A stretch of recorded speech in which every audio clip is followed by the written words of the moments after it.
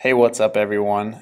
I want to talk to you about an opportunity that I have, and that is in a couple days I'm going down. I'm going to Columbia, Missouri to watch or to go to a conference and watch a couple different speakers to just learn about a different style of coaching, basically, and it's about transforming the lives of the people that I'm coaching instead of just trying to win a championship or have a winning record. So this opportunity, it's it's a great opportunity for me, and I was kind of debating on is it going to be worth it, and there's always the idea of I have bills to pay, so instead of driving 5 hours to go to a 5 hour conference and then having to drive back, I could be here or stay here and work and make money to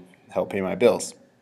But a mentor, or someone who I consider a mentor, told me, or through his videos, I guess you could say, he told me that it's not what you get out of what you're doing, it's who you become through what you're doing. So yes, I could stay here, I could make some money, but I'm not going to become anybody, and all I'm going to do is make some money, and it's going to be gone.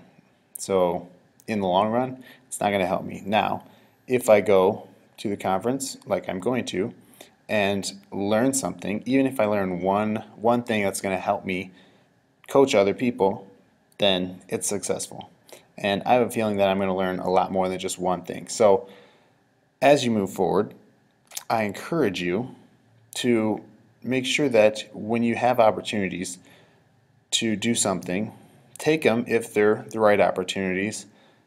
But when you're debating whether it's the right opportunity for you or not, don't look at your short-term opportunities or your short-term rewards. Look at the long-term reward and your long-term goal, and how is it going to affect you as you move forward towards your dreams.